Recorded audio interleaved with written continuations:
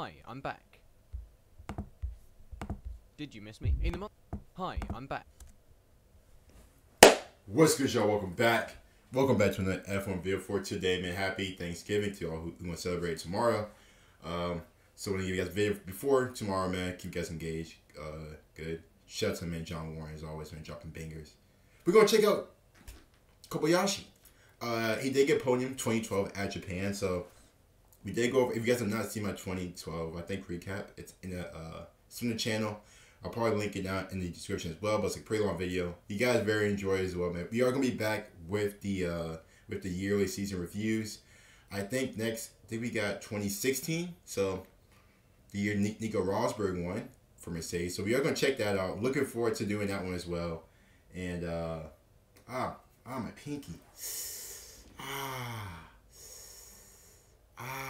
Anyway, let's go and check out how good was Kobayashi. I'm not gonna say it first. I don't know how to say it, but anyway, let's get started. Don't forget to like the video and subscribe if you are new to the channel. Let's get started, man. Did you miss me? In the month I haven't uploaded to this channel, I've been a bit busy, but I've still had more than enough free time to watch an average lifetime's worth of YouTube.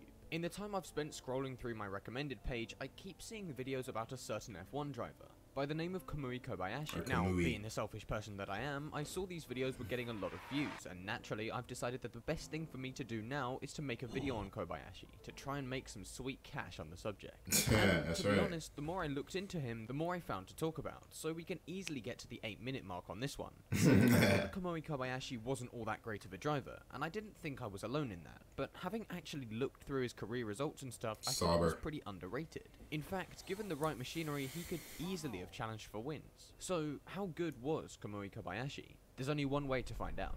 Kamui Kobayashi was born in the Japanese city of Amagasaki, to the owner of a sushi restaurant. Realistically, nobody watching this video is here for the life story, so let's fast forward a few years to the start of his racing career. He began, like most other drivers, in karts, where he won 4 titles in 7 years from the age of 9. In 2001, he was awarded a scholarship from the Toyota Racing School thanks to his success in karting. This led to his first season in the Formula Toyota Series in 2003, where he finished 2nd. So, just a quick little thought, like we have seen with other F1 drivers as well, having great success at an early career. He won, what, 4 and 7 by the age of 9.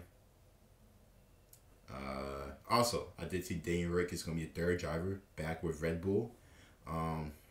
Happy with Danny Rick still in F1. He's going to be a 3rd driver. So, it's good to see Danny, staying and back with Red Bull as well. So, also, you guys let me know in the comments down below. Do you think Danny Rick should have never left Red Bull? Let me know. With 2 wins out of the 10 races. So, as starts to racing careers go, this was a very good one. In 2002, Kamui moved to Europe and began competing in 3 Formula Renault championships. He came 7th in the Italian series and competed in the German and Netherlands series as a guest, finishing 31st and 15th. Now, these don't sound like good results, but bear in mind that he only did a few races in the German and Netherlands series, so we can't have expected him to score enough points for top 10 in the championship. Anyway, fast forward to 2005, and in this year he won 2 titles, the Formula Renault Euro Cup and the Italian Formula Renault series. Oh, he's solid. Now, the impressive thing about the Italian series was that Kobayashi missed 2 rounds and still took the championship, so this wasn't a bad year at all. He then moved on to Formula 3 the following year, finishing 8th in the Euro Series, 19th in the one-off Macau Grand Prix, and 11th in the other one-off Masters of Formula 3. He came back to all 3 of these events the following year, with 4th in the Euro Series and 13th in Macau. He retired on the first lap of the Masters of Formula 3, but hey, it was a good year nonetheless. Also in 2007, Kobayashi was signed as the 3rd driver for the Toyota team in Formula 1. In 2008, he moved on to GP2, finishing 6th in the Asia Series and 16th in the World one. Now, this was with a Dams team that was struggling a bit, so again, not too bad. In 2009, he again came 16th in GP2, but over the off-season, he won the GP2 Asia Series. And finally, at the end of 2009, he was signed by the Toyota team for the last 2 races in the season, where he finished in the top 10 for both races, including scoring points in the last race of the season. Now, what Toyota saw in Kobayashi's 2 16th place finishes in GP2, I will never know, but when Glock was injured in a crash in the previous race's qualifying session, they had no choice but to run Kamui. Now, we can't fault the fact that he scored points in his 2 races. Alright, you can't be mad about that. In fact, despite being in his first 2 F1 races, he beat his teammate Jarno Trulli in both of them. that's not just not bad, That's pretty good. decent. That's if you ask good. me. And to make this debut more Of course, special, Sebastian Vettel Kobayashi won. from Japan had scored points for a Japanese team in their last ever race in Formula 1. However, this was a bit bittersweet, as it meant that despite the strong start, Kobayashi didn't have anywhere to race the following season. Oh. Yet. Sauber, who had just been dumped by BMW, were in need of a second driver, and having seen Kobayashi's 2009 That's heroics, where he they steps decided in. to put him alongside Pedro de la Rosa for 2010. Now, his first full season didn't exactly get off to a splendid start. After his engine blew up in Bahrain, his front wing came off on the first lap of the race in Australia, causing him to T-bone Nico Hülkenberg, who you should definitely go and watch my video on, by the way. Round 3 in Malaysia brought another engine failure, and then in China, Kobayashi nailed the race start, only to find Vitantonio Liuzzi go backwards over his car into turn 6. With 4 retirements from 4 races, none of them through his own fault, this has to be up there with one of the unluckiest starts to a season. Dang, my guy, get up. However, things would take a brighter turn down the line. Just not yet. After crossing the... So he has some pretty not great success early on in F1. Obviously, a lot of car issues, crashing, Malaysia, China. But still in F1. I don't think he said team wasn't that great as well, so that counts into it. But let's see what happens next, man. We still got a whole bunch of For time. the first time this season in Spain, it was back to the bad luck for Kobayashi in Monaco, where his gearbox decided not to gearbox anymore. He finally scored points in Turkey, coming home in 10th place. But of course, when you're Kamui Kobayashi, all good things must come to an end. And so in Canada, he jumped over a curb and hit the wall at the I had no idea the Unfortunately, F1 race this in would be Turkey. the end of a horrendous start to the season, and things started to brighten up, finishing 7th, 6th, 11th, 9th and 8th in the next 5 rounds. That's not It was bad. business as usual in Italy though, and his gearbox exploded on lap 1, Ooh. as it had made quite the habit of doing this season. In Singapore, Kobayashi made it as far as lap 30 before trying a move on Schumacher which made the German give the wall a little bonk.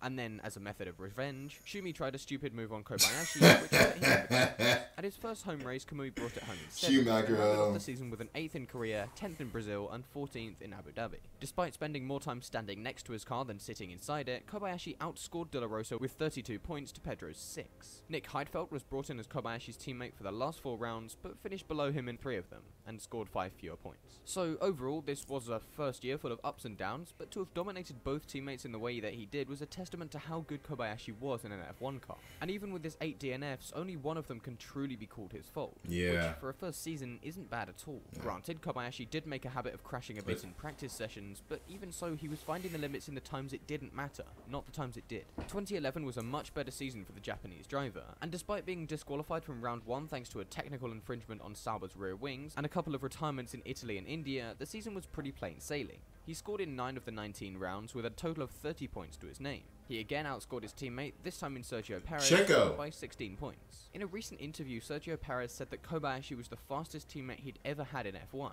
Now, admittedly that was said before he was... Is this before Verstappen? That has to be before Verstappen. But Kobayashi, yeah, he outperformed both of his teammates. Can't even say as bad. Yeah, the DNS, you want that to get cleaned up, but still, man, so it's not too bad. coupled with Max Verstappen, but even so that puts Kobayashi ahead of Hülkenberg, Ocon, and even Jenson Button. And Lance Stroll, but that was sort of obvious. In 2012, he kicked off the season with a joint career best so far of 6th, and then in round 2 his brakes failed in typical Kobayashi form.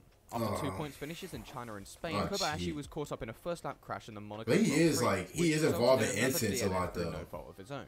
Kamui came back Latifi? in Canada the following race, then Kobayashi crashed into Felipe Massa during the European Grand Prix, which got him a 5-place penalty for the next race. In the German Grand Prix, Kamui came home in an amazing 4th place, and then towards the end of the season he bettered that by finishing on the podium in his home Grand Prix. The following race in Korea though was one to forget, with Kobayashi crashing into Jenson Button and Nico Rosberg on the first lap, and then 15 laps later his car couldn't take it anymore and he had to retire as well. The final 4 races of the season would end with a 14th in India, 6th in Abu Dhabi, 14th in America, and 9th in Brazil. This season was the first in Kobayashi's career where he was beaten by a teammate, although it was close. Ultimately, the Sauber car looked pretty inconsistent, and it was a rare occasion when one... Yeah, that's a high definition of inconsistent. You can just look at the retirements. 1, 2, 3, 4, 5, 6, 7, 8, 9 so far. Driver would score 10? points and the other not. So it's fair to Just say that inconsistent. Kobayashi and Perez were pretty evenly matched over the season. Very Although inconsistent. Perez made less of a habit of crashing. After the end of the season, both drivers left the team, but while Perez was able to get a drive with McLaren, Kobayashi was less fortunate. So even though he could probably have got himself a seat with a lower team thanks to the €8 million of sponsorship he'd raised, he elected to sit 2013 out.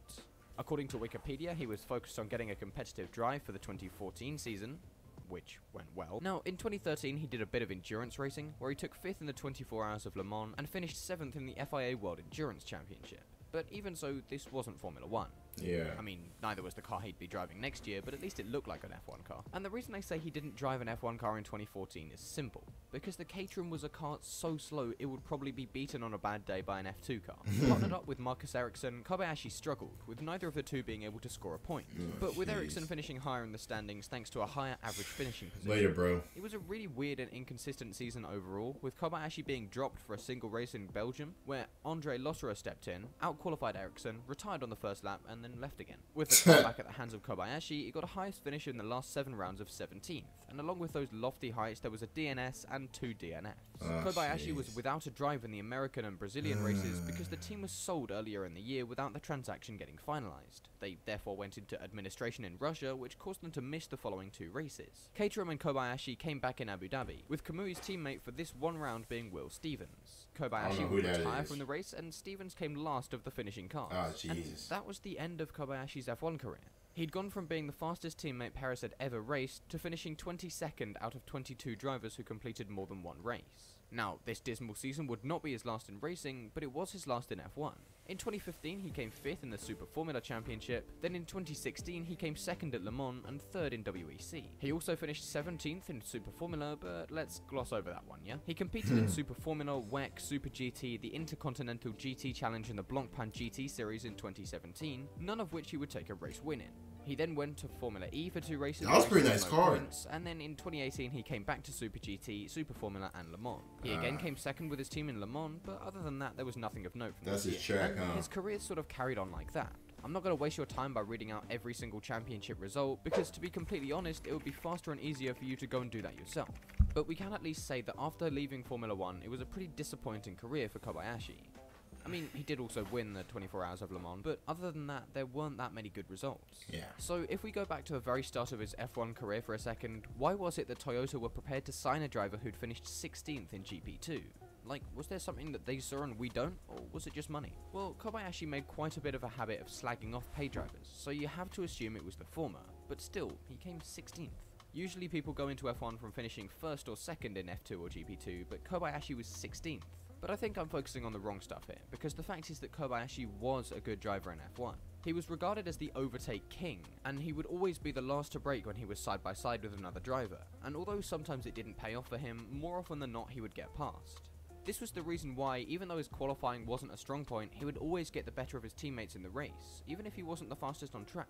Although his aggressive overtaking sometimes meant he'd hit the other driver, he always seemed to race with respect. Just scrolling through the Kobayashi fan channel I mentioned at the start of this video is enough to show you just how good Kobayashi was at racing. He could go down the inside, round the outside, he could switch back, undercut, you name a kind of overtake, and Kobayashi could do it.